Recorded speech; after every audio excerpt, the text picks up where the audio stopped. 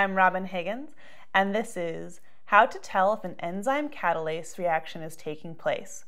All right, so let's take a look at our enzyme catalase. And enzymes, remember, are biological molecules that are within the body or cells, and their role is to basically let a chemical reaction happen. And so basically, catalase has one main reaction that it will help out. And in the body, it will turn H2O2 plus a big carbon group into water. And it will remove those hydrogens from the carbon. And so when we write R, what we mean is basically a big conglomerate of carbons and hydrogens, and it's not really important that we know its exact structure. So in this, we're taking hydrogen peroxide and we're turning it into water.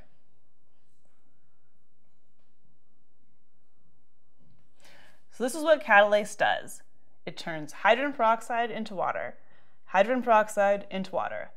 This is all it does, over and over again, millions of times every second. So if we can sense that this reaction is happening, it means we have catalase, because this is the enzyme that makes this happen.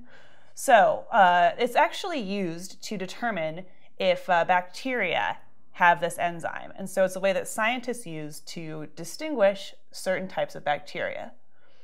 So the way that our catalase test takes place is actually on microscope slides. And so, of course, we can't see our bacteria, so there's nothing there. What you do is you take a drop of hydrogen peroxide and you let it, one drop only, fall into your microscope slide.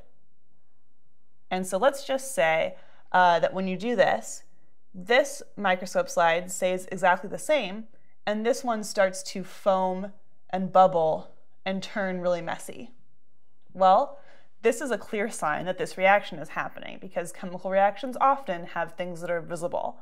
And if this stays exactly the same, it means that there is no reaction happening. So it means that whatever bacteria you had on this slide did have catalase, and this did not.